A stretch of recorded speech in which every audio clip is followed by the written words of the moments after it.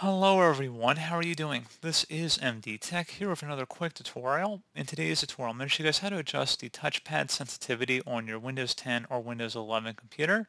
So this will hopefully be a pretty straightforward process here, guys. And without further ado, let's go ahead and jump straight into it. So all you have to do is open up the search menu and type in settings. Best match should come back with settings, so go ahead and open that up. You want to select on the left side versus Bluetooth and devices.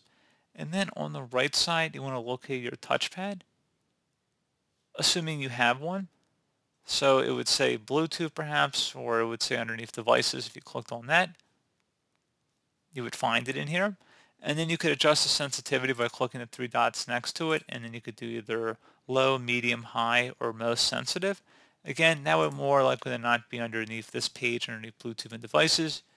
Again, you would select touchpad. I don't have a touchpad on this machine, so I apologize for that, but you would go underneath touchpad, there'd just be a column for that, and then you would select the three-dotted icon next to it, or there might be a little up arrow next to it, and you click on that, there would be 4 different options to adjust the sensitivity of the touchpad.